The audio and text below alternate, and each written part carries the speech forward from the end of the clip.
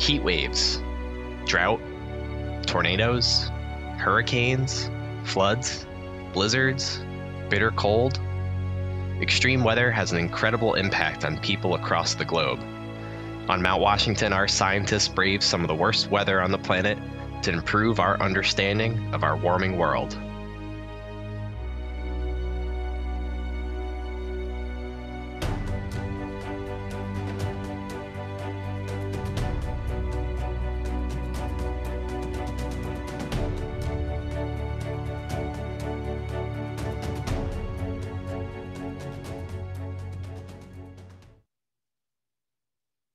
All right, good evening and welcome everyone to Mount Washington Observatory's Science in the Mountains series with program support from MathWorks. How is everyone doing this evening? Thanks so much for joining. My name is Brian Fitzgerald, and I'm the Director of Science and Education here at Mount Washington Observatory.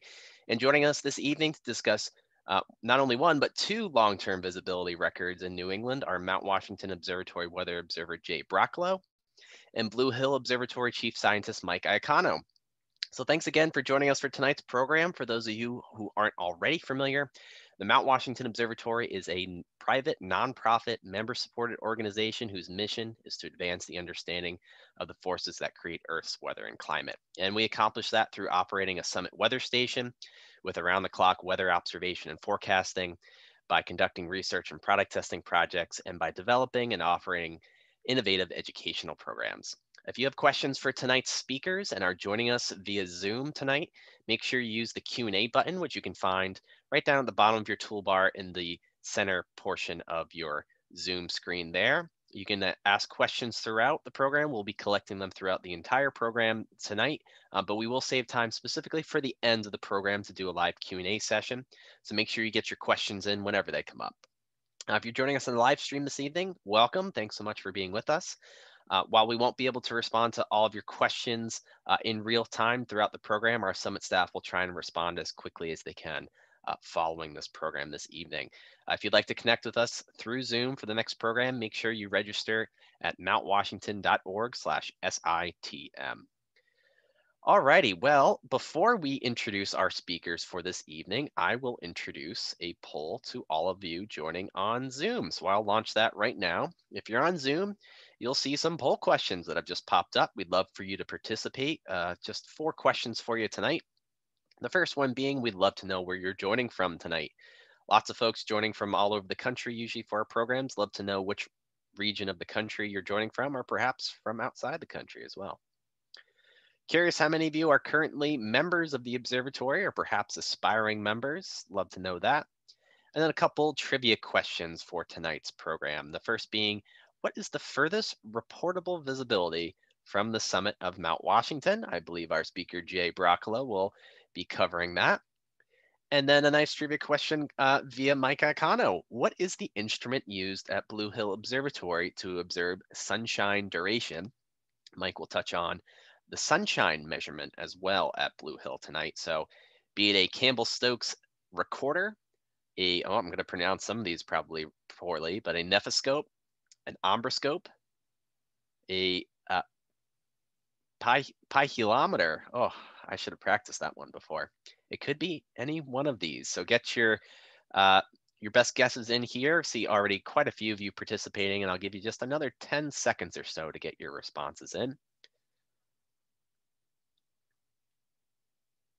Alrighty, in 3, 2, 1, and we'll end the polling. We'll share some results with everyone. Look at that, overwhelmingly the Northeast being represented for tonight's program, but we have some good representation, a scattering throughout the rest of the country as well. Thanks so much for joining us tonight.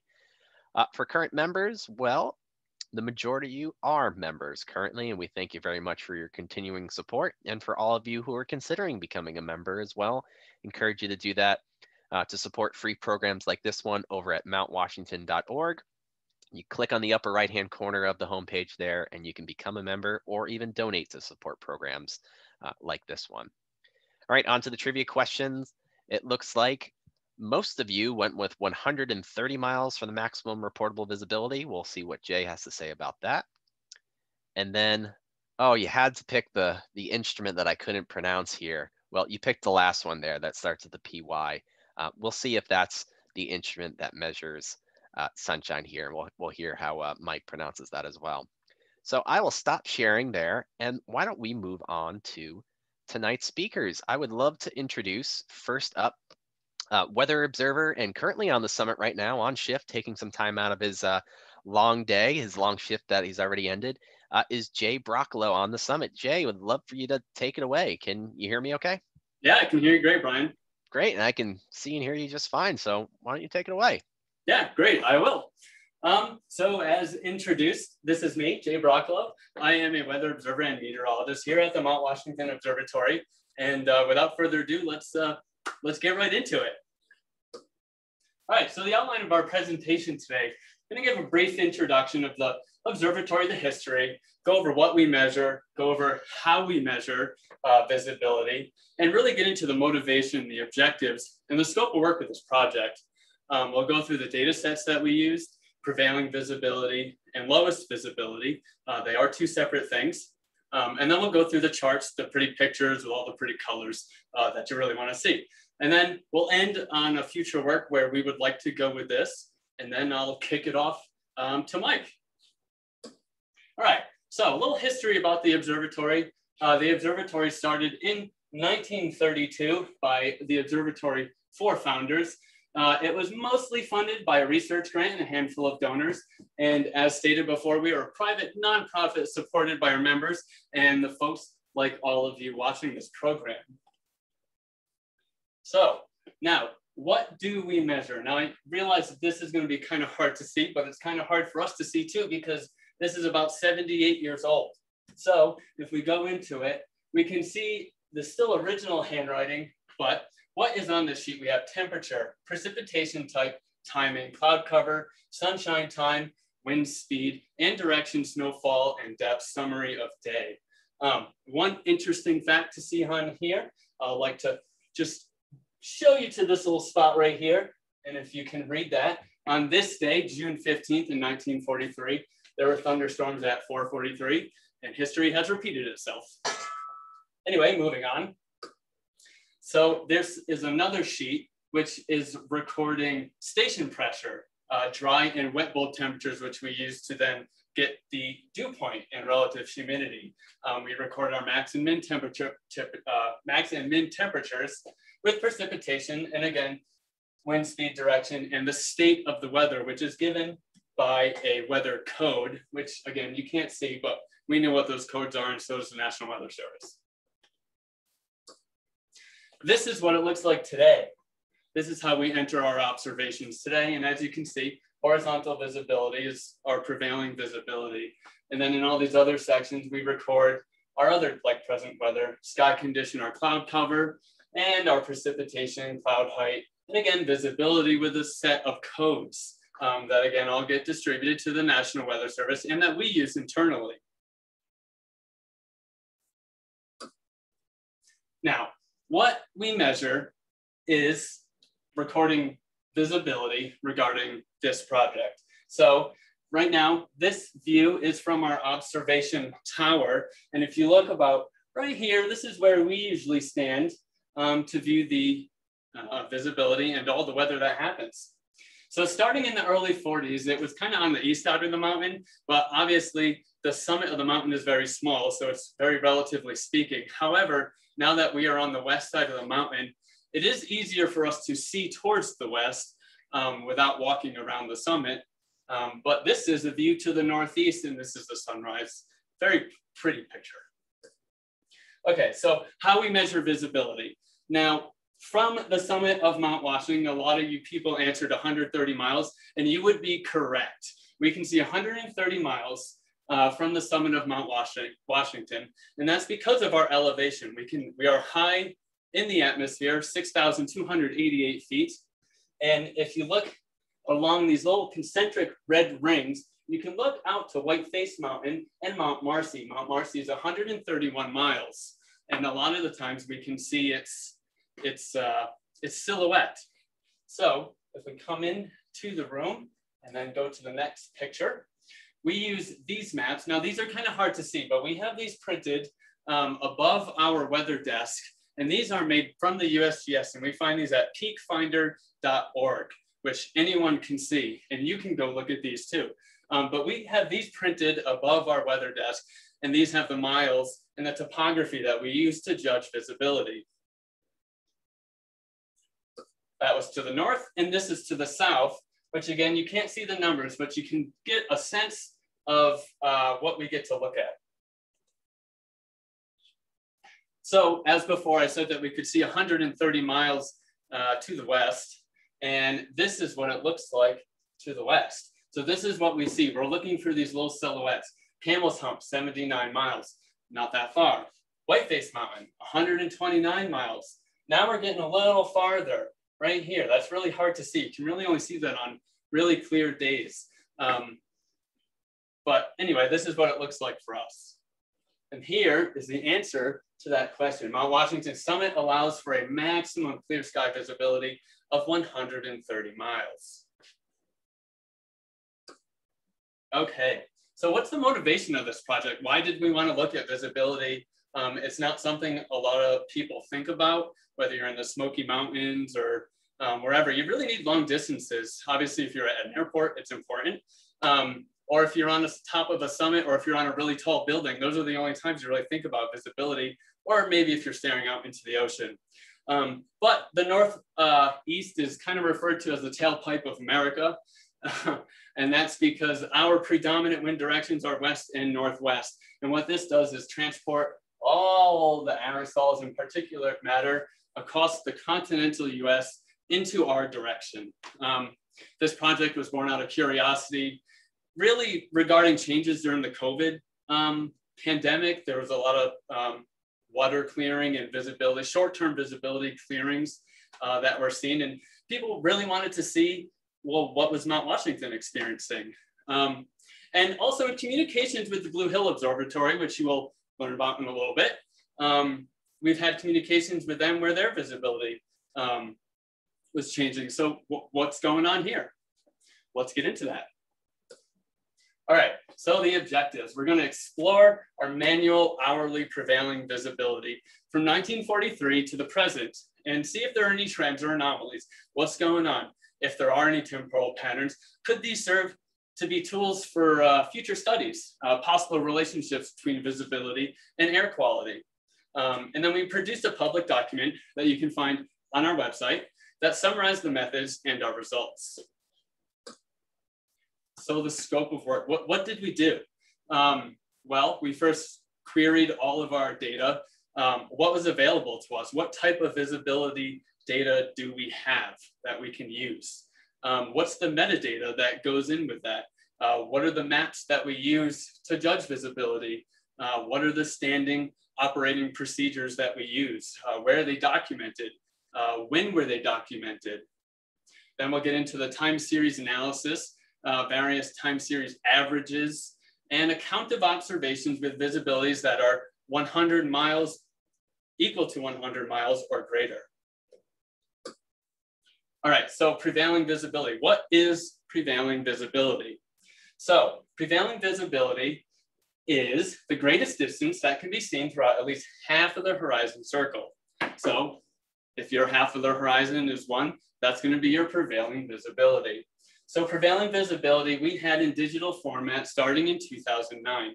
Prior to that, it's all on paper format. And digital format makes it really easy to map and analyze using computer. Paper, we'd have to go back and put it into digitally. So lowest visibility. Now lowest visibility is an interesting feature that we have that we report, and it is identified as the lowest prevailing visibility, which occurred during the past hour. And one interesting feature to know, which might be a little hard to see, but in those 2 red circles in that top one, you will see a 0 and a 1/16. However, corresponding right below in a different form, you will see 2 zeros. Now, because of that, the lowest visibility for those 2 hours is 0, even though we have a prevailing visibility of 1/16 of a mile. So why is that important? We wanted to know that because we only had so many years of prevailing visibility. So we really wanted to use this lowest visibility data set. And in doing so, we first looked at prevailing visibility and their seasonal averages. So we broke them down into December, January, February, March, April, May, June, July, August, and September, October, and November, and then annually, and then for the years. Now, as you can see, June, July, and August have the lowest visibility. September, October, November have the highest visibility. And we didn't really see any kind of difference due to COVID.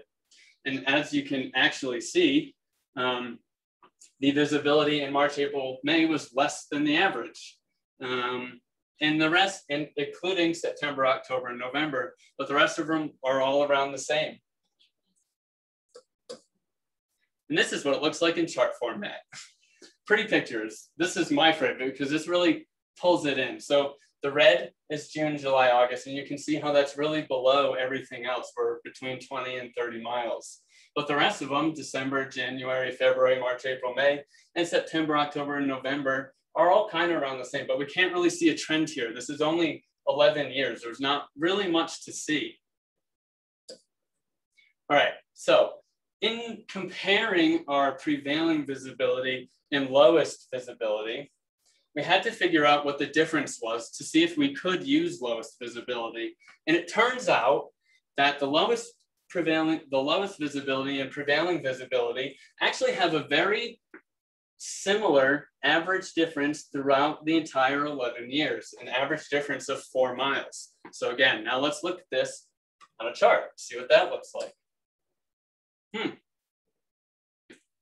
That looks pretty close to similar. So what this showed us is that we could use lowest visibility in order to see if there are trends in our visibility. So we went and pulled monthly averages from our lowest visibility going back to 1943. And the reason why I say 1943 is because if we look towards the left of this, go back in here, this little dip right there. If we look at that, those are null values. So we actually had some periods where we don't have data for certain days or certain months prior to 1943. So that's why this project is from 1943, where we do have a full data set.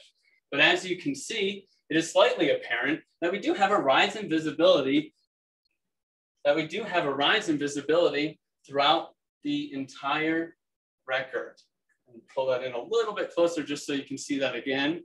It's not much, but it does go from about 18 miles in 1941 up to about 28 miles currently. All right, so what does this look like in a seasonal average? So if we look at a seasonal average again, we can see that there's a slight increase in seasonal visibility beginning in the early 50s. Kind of about right here, and we had a little trend till about right here. And then in the late 80s, early 90s into present day 2000s, it seems like that visibility has been increasing. But another interesting feature is that the divergence of June, July, and August is still lower. Possible increased water vapor. It is the summer. It does tend to be humid. We're not sure. All right. So what we did, we wanted to see the variability, kind of look at the statistics of really what was going on in here. So in the 60s, 70s, and 80s, and 90s, there's really not too much variability. So this is a box and whisker plot. And really what we're looking at is this box is what we would consider statistically significant with our low end and high end of our values. So this is a count of 100 of observations that we have seen 100 miles or greater. So we see a lot of observations where we could see 100 miles or more in the 40s and 50s.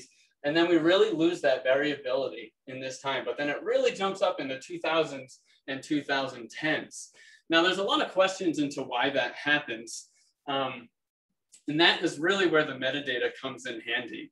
But for what this chart shows, we see a slight increase in seasonal visibility, again, beginning in the 50s, and then that divergence from before. All right, so hours of wind direction. As stated before, we had 46% of our entire wind profile is from the west, with another 23% from the northwest. And I'll just pull that in a little bit closer so you can see. And I bring it back to this map where we could see before, because you can see how all these systems and our predominant systems really come through, and how you can see our winds really come from the west and northwest. Now, this is where all this particulate matter and factors that would contribute into our visibility would come from.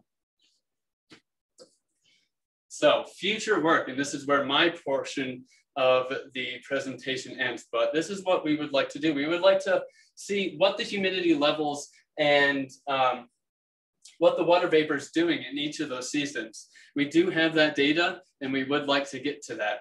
Now, something that we do not have here at our elevation or location is air quality data, particulate matter around 2.5 microns, which is about 1/10,000th of an inch. And as you can see in this picture, it's really small. This is supposed to simulate a piece of hair. And then this right here, this little spot right here is what we would like to measure. And then again, in the boundary layer and in the wind direction and visibility, do these have an effect on our visibility? And lastly, we would really like to digitize our prevailing visibility just to corroborate and make sure there is no difference or a significant difference between our lowest visibility data set and our prevailing visibility data set. Okay, so that is the end of my presentation. If you do have questions, again, hold on to them, write them down, and we will get to them at the end. And I think it's time for Mike. Are you ready? I am ready. Give me a moment to share my screen. Awesome. I'll close out and head it over to you then.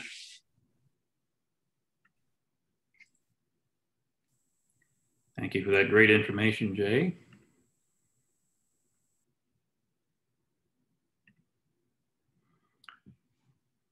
So we are also studying visibility at Blue Hill Observatory, but in the context of some of the other parameters that we also measure. Specifically, the question we've been looking at is looking at recent changes in sunshine duration that we've observed at Blue Hill, and how can we understand those changes in the context of visibility and air quality and cloud cover and other parameters. So I'll discuss a little bit how we measure sunshine and visibility at Blue Hill, and then we'll get into some of the data that we have from here and discuss how those parameters are related to each other.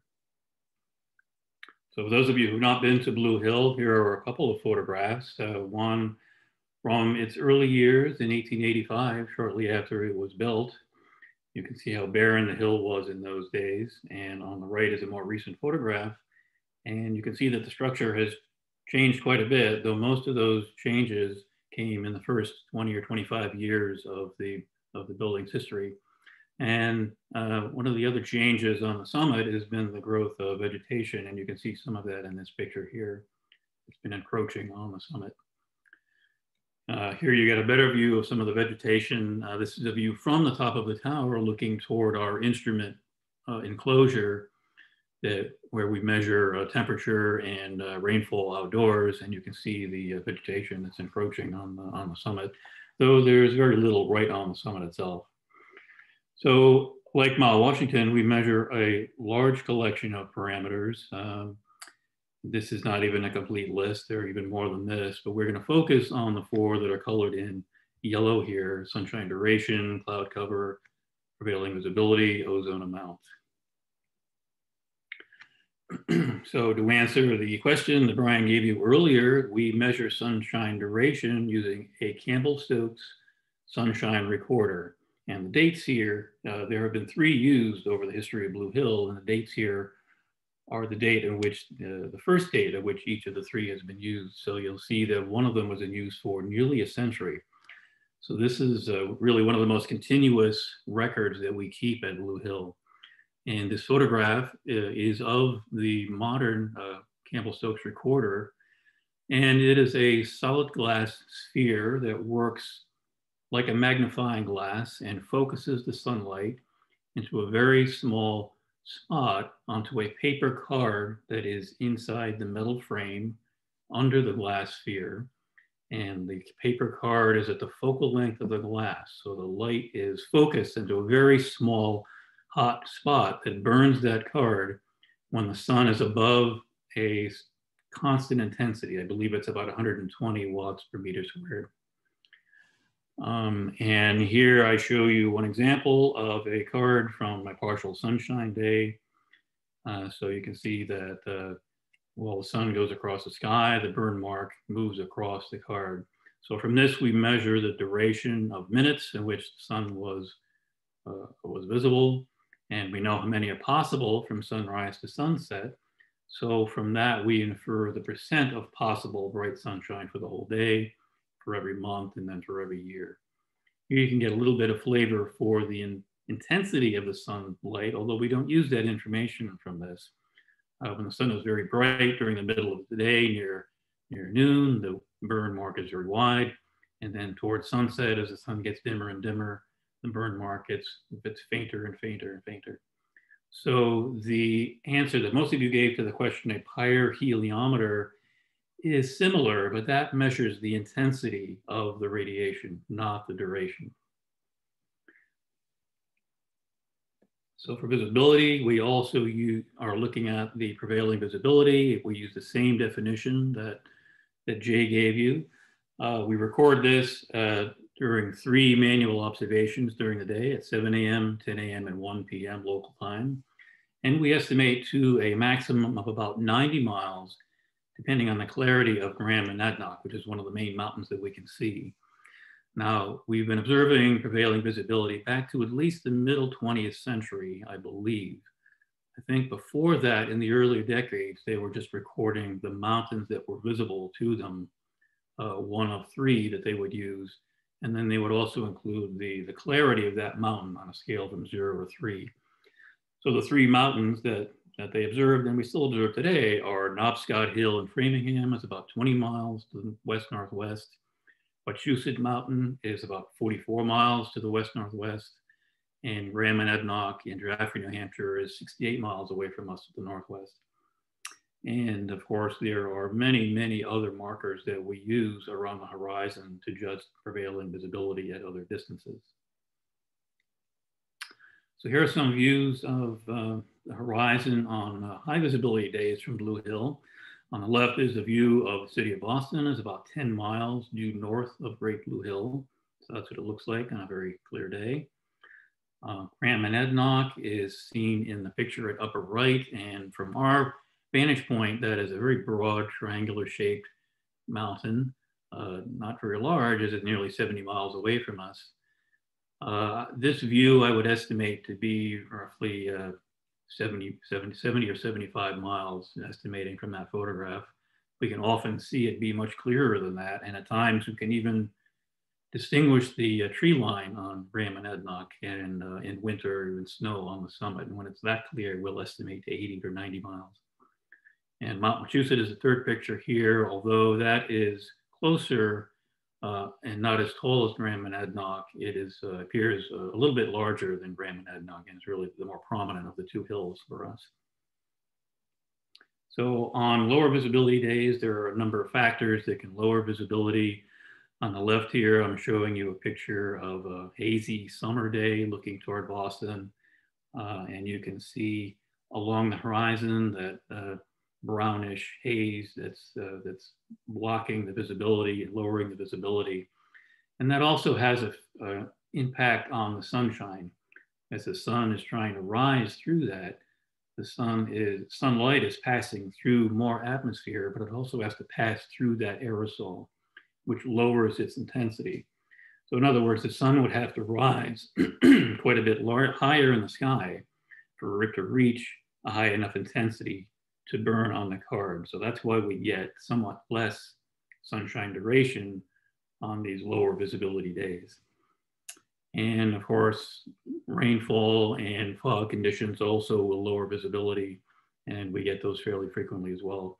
We do occasionally even get an undercast at Blue Hill, which I know you get more often in Mount Washington. This is where we'll have a full fog deck that is below the summit level, and we can look down on the top of the fog. That's the picture on the lower right. So unlike the modern digital horizon maps that Jay showed you that can be produced today, we have something similar that was hand-drawn for us over 100 years ago of the view from Blue Hill. And this is a sample of those drawings looking northwest through north-northwest. So in this view, you can see Kidder Mountain and Temple Mountain on the left, and North and South Pack in southern New Hampshire, and some of the other hills that are to the west and northwest of Boston.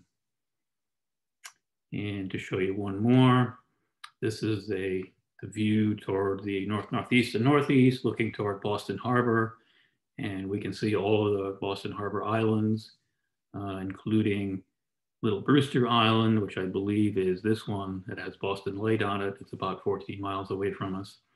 And over here on the right, Wade, well, this landmass is the North Shore going down toward Gloucester. And this landmass is Thatcher Island with its two lighthouses on it, is about 40 miles away from us. So these are very valuable for new observers to learn all these different markers and their distances, so we get good consistent measurements of the prevailing visibility. And they're cool to look at. So for air quality, there are many ways to measure this. The Environmental Protection Agency, or EPA, has equipment on the summit of Blue Hill, and that is this white shack that's on the summit in this photograph, where they are measuring both the ozone concentration and the PM 2.5 that Jay mentioned. This is a particulate matter of 2.5 microns or smaller. The particulate matter measurement ended on Blue Hill in 2014, but the ozone measurement is continuous, is still running. So the ozone concentration is often converted to what's called an air quality index for the public. And those are numbers that vary from 0 for very clear air to over 300 for very hazardous conditions. Typically a bad summer day, and ozone will accumulate more in the summer and very stagnant, hot, low wind days. And typically those will be readings of around 100 or 150 around here in Boston. So that's moderately unhelpful, getting very unhealthy. As for cloud cover, we also make a visual estimate of that by reading the fraction of the sky that is covered by clouds.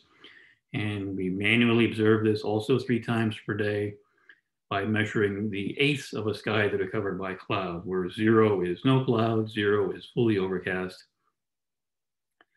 And our estimate represents a cumulative sky cover due to all of the cloud layers as viewed from upward from the surface. So for example, in this photograph that you can see, this is roughly 6/8 of the sky that are covered by cloud. So let's get into some of the data. This is the plot of the annual mean bright sunshine, plotted as a percent of the possible for every year. That is what I have plotted in black here. And then in blue and red are 10-year and 30-year running means that show you the data somewhat more smooth. So you can see the decadal variations and the longer term variations. So this is the question that we're posing here. Why are we seeing these large changes since the middle 20th century in the sunshine?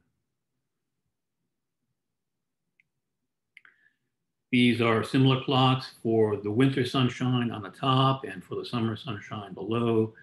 So here too, we don't see any really long-term trend, but we do see pretty large decadal variations. But the point here is that they are different between winter and summer, which implies that there are different factors in play between the two seasons in causing these changes in sunshine. So what are some of those factors? Well, here is the visibility plot from Blue Hill, at least for the data that we have tabulated so far. And this is only the visibility at 7 a.m. and only back to 1965. That is all we have digitized so far.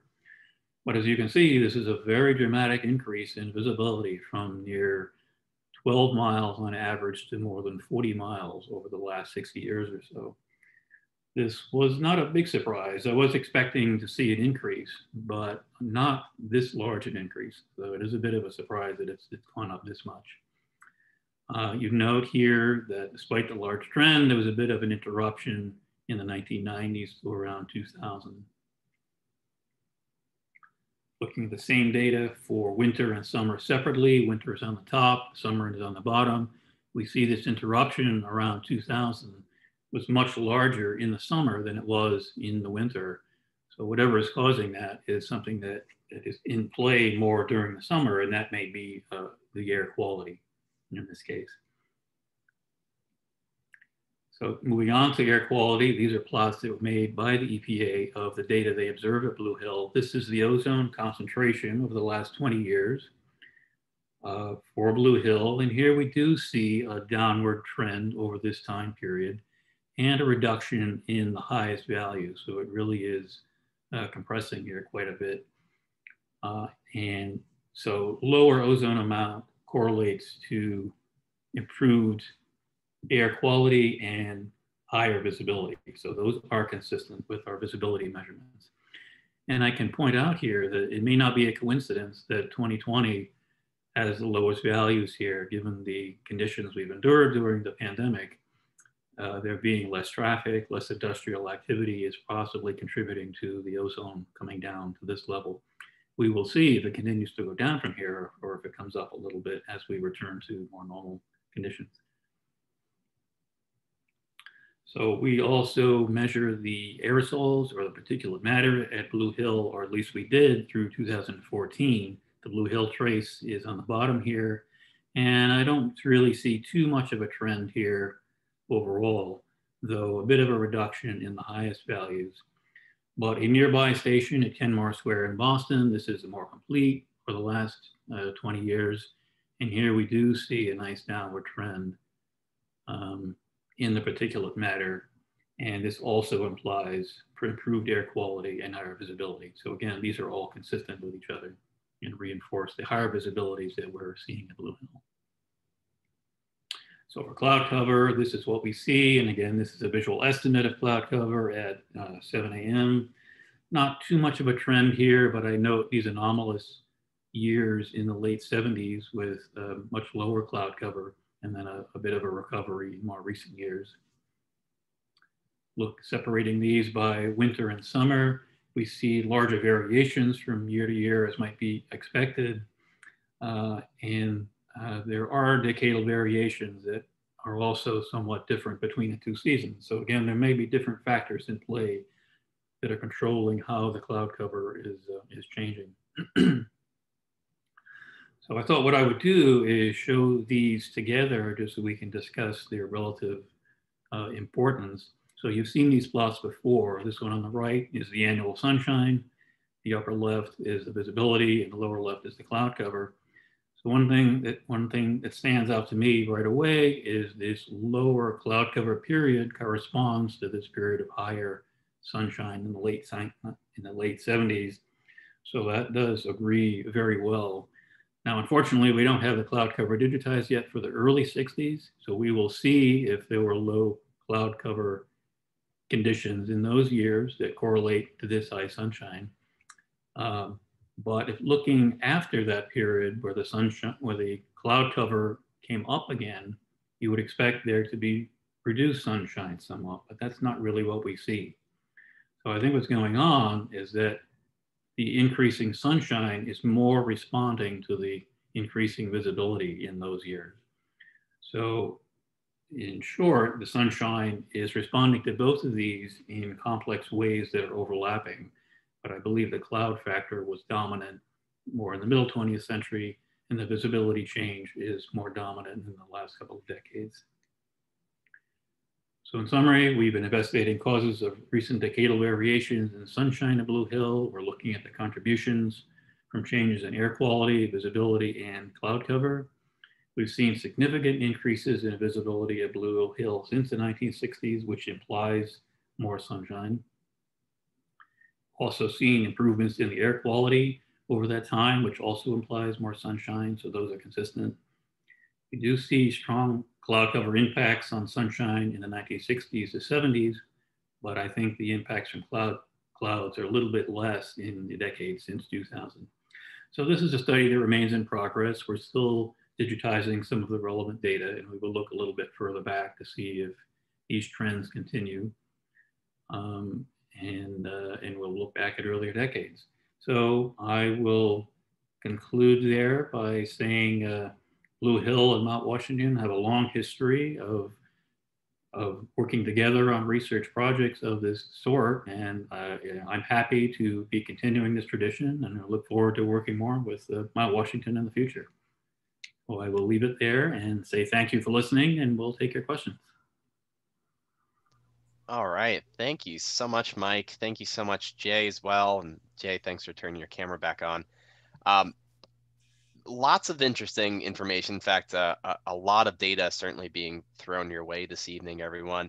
But we got some great questions that are coming in. So I'd love to kick things off and share some of the questions and comments we've been getting. And as a reminder, anyone joining on Zoom, use the Q&A button that you'll find down at the bottom center of your screen on the toolbar there. You can type in your questions as they come up. And on the Facebook live stream, certainly we'll try and get to any questions later on this evening and tomorrow. But the first one, I guess, right out the gate, and maybe I'll throw this over to you, Mike. Question from Bruce, and talking about air quality. And Bruce asks, in the days when smog dominated cities like Los Angeles, was the East Coast also suffering from those same sorts of air quality impacts? And would those impacts have been seen at both observatories that we've been speaking about tonight? Yeah, I would say so. It's a little bit before my time to. Well, I mean, I was living in the area at that time, but not noticing it so much, personally. But yeah, there's no question that in the 1960s and 70s, the air quality was lower throughout the country, and I think that's a leading contribution to the lower visibilities that they recorded at Blue Hill in those years. Yeah, and sort of well, relatedly, another way that air quality and visibility can certainly be impacted is by wildfire. And Christina had a question around that. You know, she was asking basically, are you surprised? And Jay, actually, I'll throw this over to you first, and Mike, if you have anything to follow with, I'd appreciate it. Are you surprised that visibility over time is increasing with what seems like more and more wildfires every year?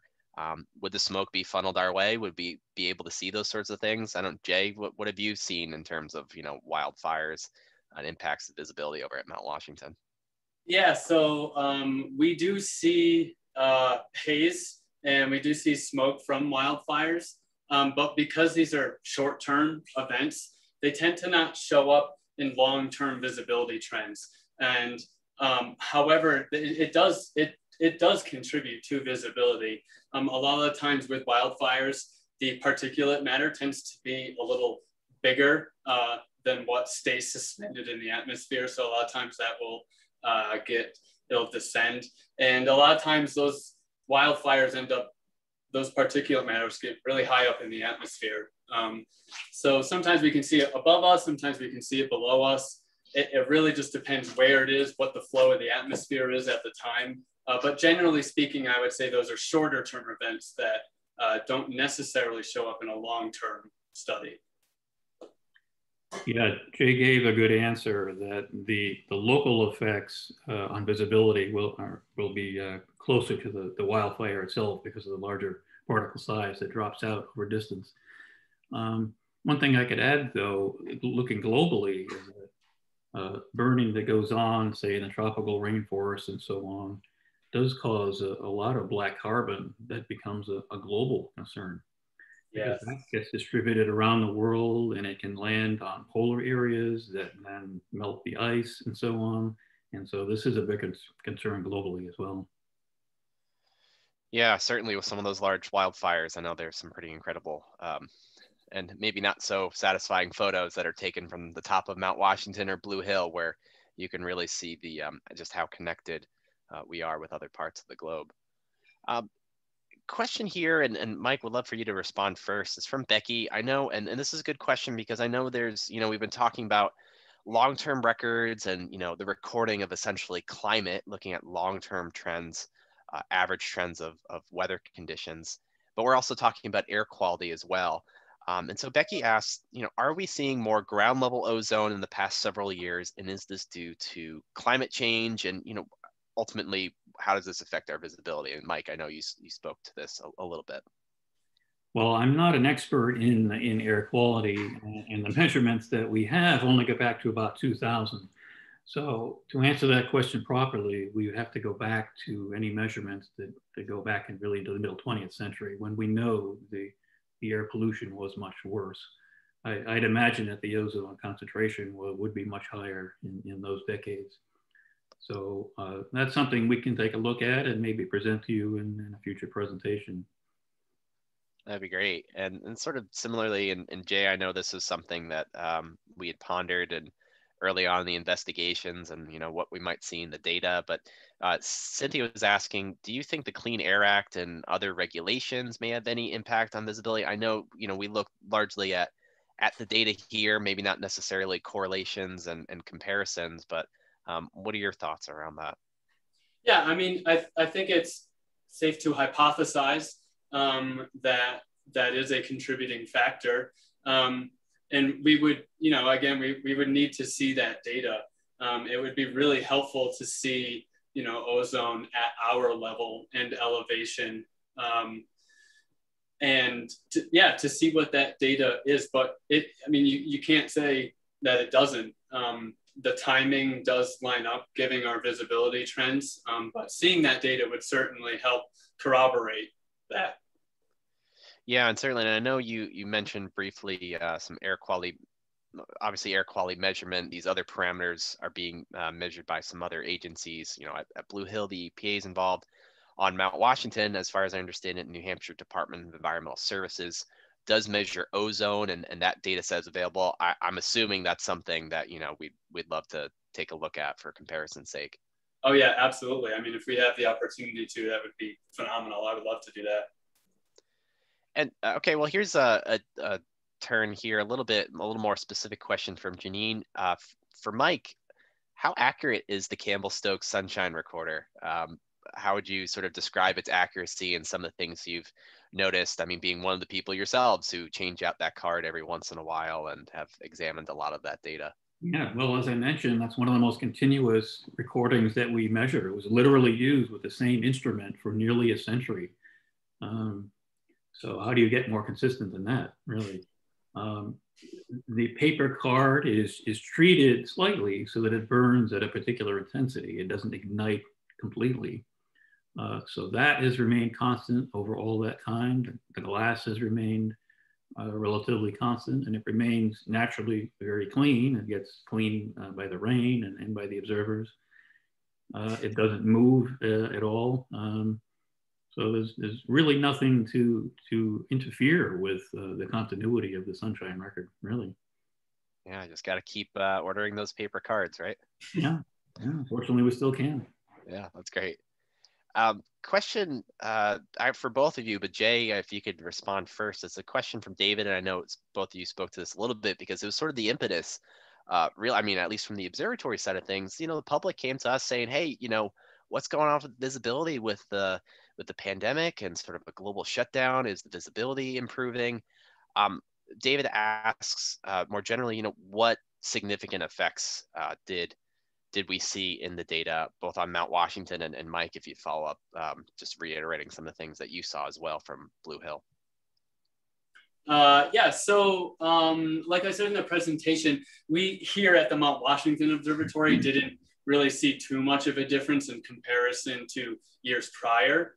However, we are at a level in the atmosphere where the flow of the atmosphere is different than it is at the surface. So we have much higher wind speeds, and our flow, it's called the boundary layer, and within this boundary layer is where most of our weather happens, and the summit is sometimes above the boundary layer and sometimes below it. So depending on where the summit was in the boundary layer during this previous year would be dependent on what we saw. But generally speaking, we here at the observatory didn't see much of a difference. Yeah, similar answer at Blue Hill. We were already on such a strong upward trend that it might be difficult to see any small further bump from the pandemic. But the data I presented, and I think Jay presented, were annual means. Perhaps they could be looked at in a little more detail to look at the actual daily values to see if there are more small scale changes in the last couple of years. Yeah, certainly. I can recall my initial reaction when we were getting that question. And I mean, it was April, May of last year, you know, infancy of the pandemic, and thinking, how would we even investigate this? We need a lot of data. We need a long-term record to be able to investigate this question, because it could look low today or look high today, but what does that mean in the longer term comparison, for sure? Yeah, exactly. And so Sarah asked an interesting question, one that I know I think shows up in both data sets, and one that left, you know, Jay pretty curious, and I'm sure you as well, Mike. There seemed to be an upward bounce, an increase in visibility starting around the year 2000. That showed up in a couple data sets here. Any thoughts around, you know, what that's all about? Why the maybe a little bit of a pause, but certainly a pretty steady increase from the 2000s and onward? And sorry, Jay, well, why don't you take a shot at that? Yeah, you know, that's a really good question, and I wish I could give you a solid answer, but unfortunately, we don't necessarily know yet. We can come up with a lot of ideas. However, it's just conjecture and hypothesis at this point. Yeah, similar answer here. We really need to look at it in a little bit more detail to be able to answer that. And what sort of data would you like to get your hands on, or who are the folks that you would love to, you know, support that sort of investigation? What would you need to know, Mike? Well, that's a good question. That's a question we have to answer. Perhaps other information about air quality might be useful, or sunshine recordings at other sites. We should throw in as well. Yeah, I mean, the more data that we have, the better that we can answer these questions. And really, we need this data across multiple stations and multiple elevations, and then coalesce it together. And like we are here with Blue Hill and Mount Washington, but that needs to be done on a regional and national scale, at least in the US. Certainly. Well, we'll change things up just a little bit here. And this is a great question, perhaps for you, Jay. Betsy would love to know, could you discuss the importance of keeping observations, excuse me, I'll read this verbatim and see if we can translate a little bit, but can you discuss the importance of keeping observations despite our opportunities for sensors to augment our human capacities? So essentially, could we automate Mount Washington? Could we automate Blue Hill Observatory? In fact, I know a little bit of that, you know, separately is done, but what's the value of continuing these human powered or observed observations? Mike, I don't know if you could, or excuse me, Jay, if you can speak to that first. Yeah, sure. So, I mean, up on Mount Washington, obviously, we face conditions here that you can't automatically just fix, like our rhyming conditions and so forth. But even just looking at our temperatures, right? So we use a sling cyclometer, which we've used here for a long time. But even in our thermoshack, there's little things that happen that sometimes need to be checked by humans, just to make sure that things are consistent. So sometimes, like in our thermoshack, the temperatures may rise above because there's not enough airflow through it. And you may get temperatures that are reading much higher than what the actual air temperature is, or vice versa. You may get cold air that gets locked inside the thermostat because it's completely iced over and that air can't get out. So it's really important to have that human intervention to make sure that our automated systems are working correctly. Yeah, that's a good answer, Jay. So I agree that some of our parameters could be automated, but very often the sensors that it used by automated equipment are very different from the ones we use manually. And so that would introduce discontinuities in the record that really would complicate, interpreting the climate record. So we have to consider that as well. We really want to continue the continuity of the manual record intentionally, because it's the way they've been doing it for 100 years. And that adds a lot of value to the climate record when you look at it over a longer time. Yeah, exactly. Yeah, and Jay, to that point, I know when early on when you and Sam and our other observers were taking a look at some of the background data, the metadata about how visibility was measured over time on the mountain to kind of seek out any of those discontinuities or changes. What were some of the things that you discovered there, or what you were ultimately sort of investigating to assess, the consistency of this record? Yeah, I mean, it's even in the method of reporting, we find a lot of times in data sets, timing is a big issue. But also you want to see continuity between your maps that you're using. Sometimes the measurements between distances could have been different, say in the late 1800s than they were now. Now, obviously we did not face that here at the observatory, at the Mount Washington Observatory, but those are things that happen. As far as metadata and things that we ran into here, fortunately, because the way we measure visibility has always been the same way through this human visual, we've been pretty consistent. But as you saw in that boxed and whisker plot, there wasn't much variability between the 40s, 50s, 60s, and 70s. So, there could be something there that we haven't seen yet in the metadata, which is why we need to keep looking at it and continue to keep digging up whatever we can in order to, just because we see something now, that data could also show us something in the future that is different. And to that end, and this is a question that had come up and one that I had as well early on when, sort of posing some of this investigative work. Lawrence asks, how many other weather stations throughout the country had similar observations about visibility and air quality? What did you find in the literature? Were you finding other, 60 plus year visibility data sets? I did not find much. A lot of them were, there are good visibility data sets, but none to the distances that we can see here. I did find a couple in Korea, surprisingly, up in the mountains there that they had not nearly as far back as we have. But yeah, it's interesting because we have such a long visibility record, but they do them in national parks. I know when I was at Mount Rainier, they did it. They do it in the Great Smoky Mountains. But to the extent that we do it, a lot of the time, so we do it because we give our data to the National Weather Service. And prior to that, we had observers here continuing that. But yeah, I didn't find too many stations in the US that were similar to at least the Mount Washington Observatory or Blue Hill Observatory. I could be false though. Mike, did you find any? I can't say I looked through the literature for the visibility data at this point, but we could look into what NOAA has for other stations around the country. Yeah. Yeah, and those NOAA stations, these are pretty unique stations, I would think, in our findings. So it would be interesting to see what other stations, maybe in Colorado or Washington or California. I'm sure California probably has many visibility stations somewhere. Yeah, sure.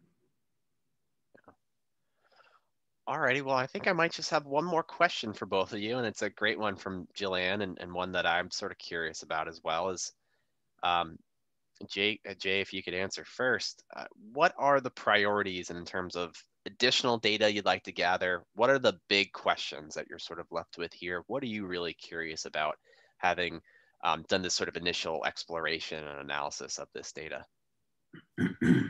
From my point of view, I'm really interested in so we're looking at visibility, right? And what is in the air that limits our visibility? What is in the air that allows us to see less or see farther?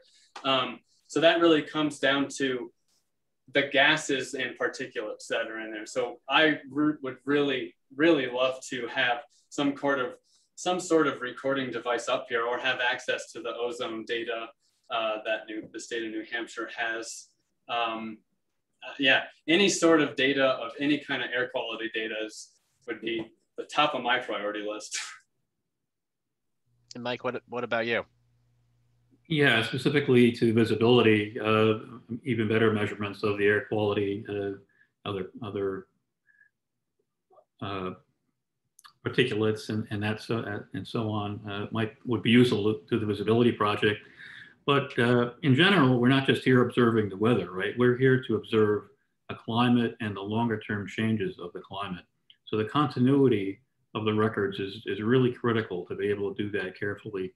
So that is what is unique about Mount Washington and Blue Hill. We're continuing these very long climate records, and that gives us a lot of valuable information to study these climate changes over the long term. Yeah, absolutely. Well, thanks so much to both of you. Mike, Jay, I really appreciate you both taking the time to put together some of your findings here and letting everyone know a little bit more about the long-term records and the treasure trove of data that exists at both of these institutions. Really appreciate all of you for joining this evening. If you enjoyed tonight's program, certainly would strongly encourage you to go over to mountwashington.org to donate to help support programs like this. Go over, check out bluehill.org as well. Both institutions, nonprofits that are continuing some of the longest weather and climate records in North America right now. So go on over to mountwashington.org and take a look at our upcoming programs as well. For those of you who will be interested, next month, Tuesday, July 13th at 7 p.m., we will have former Observatory weather observer and current assistant professor at the University of Nevada, Reno, Dr. Neil LaRoe will be joining us to share about the science of fire weather, and he'll be helping us understand not only the conditions that help fires grow, but also weather generated by fires, including things like pyro tornadoes. So don't forget to register for those programs and to watch any previous programs you may have missed over at mountwashington.org/SITM. All right, thanks again, Mike. Thanks, Jay. Have a wonderful evening, everyone. Thank you, Jay. Take care. Everyone. Thank you, Mike.